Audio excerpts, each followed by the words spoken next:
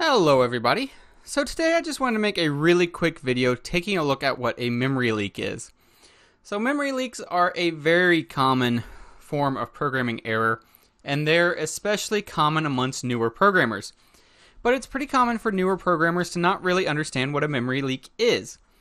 So rather than reading you the formal definition off Wikipedia that anybody could go look up, I figured we'd write a program that has a memory leak, a really simple one, to illustrate what's going on here. So let's do that. So I'm doing this in C++, but this could very easily be adapted to C as well. Nothing really in here is C++ specific, but let's take a look here. So the first thing we need to do is include a couple basic headers. We'll need IOStream so we can C out to the console, and we're going to need CString because we're going to use this. We're going to use C strings for this demo. So we'll create a pretty standard main function here. Nothing revolutionary there. And what we're going to do is we're going to start off by creating a C string, which is just a char star, a pointer to basically an array of characters. And we're going to set it equal to a new char array. And I made it size 55. I just picked that size because I was too lazy to count how many characters are actually in my test string. But yeah, that's sufficiently large. So anyway, we're going to use string copy to copy into that test buffer. And we're going to copy the string. This is a test string. Alright, pretty simple. And now I'm actually going to create a second pointer. I'm just going to call it pointer. And what we're going to do here is we're going to do a little bit of array, or a little bit of pointer arithmetic rather. So what we're going to do is we're going to set it to equal to the value of test plus size of a char, which is admittedly just 1 on most characters, 1 byte, or most systems rather. But we'll check it just to be safe. It's good practice. Times 10. So hopefully everyone here is familiar with basic pointer arithmetic. If you're not and you'd like me to do a video on pointers and pointer arithmetic, let me know and I'd be more than happy to make one. But basically all that's going on here is we're taking the memory address of test here and we're adding on the size of a character times 10. So in other words, we're moving forward to the start of test in this in the string that's held in the pointer test. So basically this is just a substring of this string. Hopefully that makes sense. If not, go review your pointer arithmetic and it will. Now at this point I do not have a memory leak. Everything's just honky-dory so far. But just to make sure we're clear on what everything is pointing to here, let's go ahead and print some values here. So the value of test is, and we'll pass that test. And then we'll do the same thing for the value of pointer. Okay, so let's just go ahead and run that. Again, no memory leak yet. Okay, so we get build errors in Visual Studio because string copy is considered unsafe. We can fix that by just putting a define at the top of this. This is just something specific for Visual Studio I forgot about. Anyway, now if we run it, we get the value of test is, this is a test string, and the value of pointer is test string. So like I said, this is just, pointer is just a substring of the test string. So no memory leak yet. But let's take a look at what happens if we modify things ever so slightly here. So now let's take test and let's reassign it to a new char array of size 5.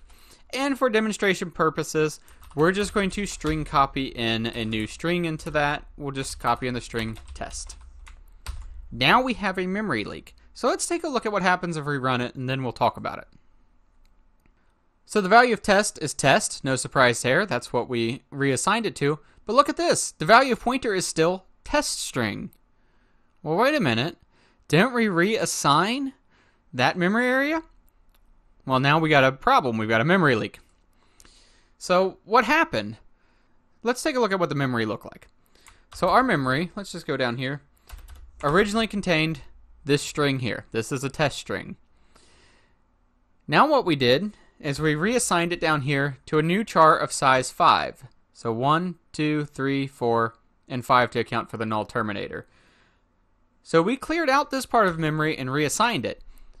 But we left all of this still in memory. We never deleted any of this, so it's still out there somewhere. Now in this case, we can still access this portion because I've created this pointer to it so we could see that it's still there.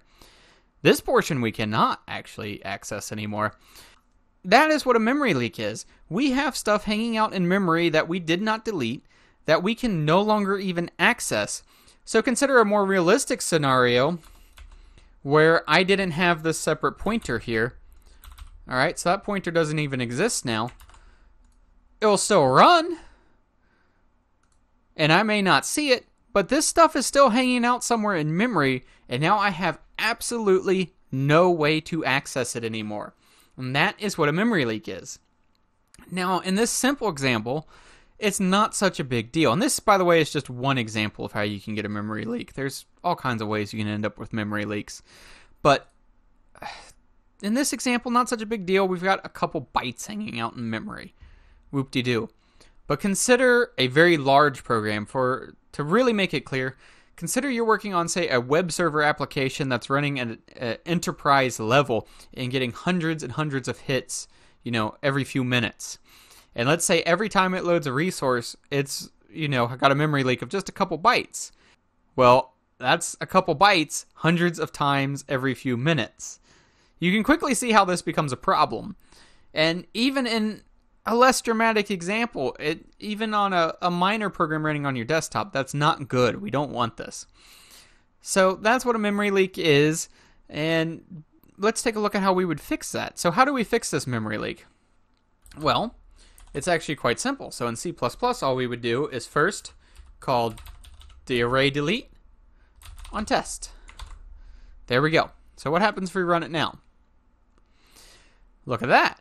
The value of pointer is a whole bunch of junk. And the reason that this is just a bunch of junk is because pointer isn't actually pointing to valid memory anymore. It's trying to print something that doesn't exist. It's just garbled junk now because we cleared and freed out that memory. So that would be the correct way to do it. Another example, we could do another real quick example here. We'll just use an example using just pure C here. Say that we had a pointer, an int pointer, and we malloc some memory to it. So malloc size of just int. Say this was our whole program right here. Now obviously this program doesn't make sense. We can run it. It works. It doesn't really output anything. All we're doing is, putting some memory on the heap. But there is a memory leak here. Why is there a memory leak? Well, we assign this memory, and then the program returns. We never actually freed up that memory. So how you'd fix this, since we're doing this in sort of the C level, we'll use the C call. You'd call free on the pointer.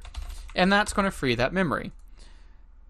And now, of course, it didn't change anything output-wise, but now we don't have a memory leak. And the C++ style, of course, would be to call delete on the pointer. Same, works just as well. So hopefully that gives you a little bit better idea of what a memory leak is, and will help you kind of understand what to watch out for and how to fix them and prevent them, because they are extremely common errors. Even seasoned developers that's been doing this for many years still come out with memory leaks. They're very easy. It's part of the problem with languages like C and C++ is it's very easy to end up with memory errors like this.